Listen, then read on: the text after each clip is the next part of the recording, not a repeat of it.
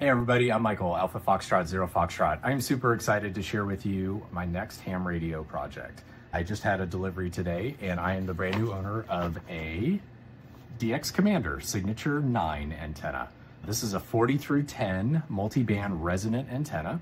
It is a vertical, self-supporting mast, so no guys needed, antenna. And I am super excited to build this with you all.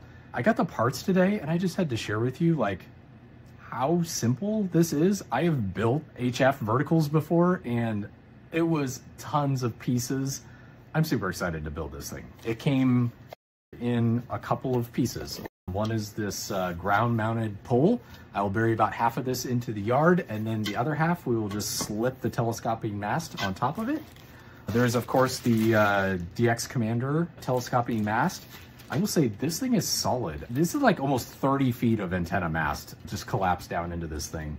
It's heavy. I think this will work really well, but I guess it has to be because it's kind of self-supporting and is meant to kind of flex and bend in the wind. And then there's two boxes. There's a box of the accessories, the stay-up clamps, the bolts, washers, all the fork connectors, the shock cord, and the heat shrink. The second box is the plate set, and these are the spreader plates that mount at various portions up the mast, and it just keeps all of the antenna elements aligned and tensioned correctly. And then the only other piece for this antenna is two spools of Column's DX10 wire. So we use this to make both the antenna elements for each of the bands, and then with what's left, we will build the radial system for the ground radials. It is a ground mounted vertical, so it does need radials. I've been doing a lot of research on this.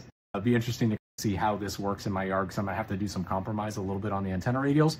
But if what Column has shared on his YouTube channel, as long as you get some radios down, it's gonna work fine. And even if you did it perfectly versus almost nothing, you know, the best you're gonna see is a couple of dB difference. So that made me feel a lot better because I was really worried about the radial setup for an HF vertical.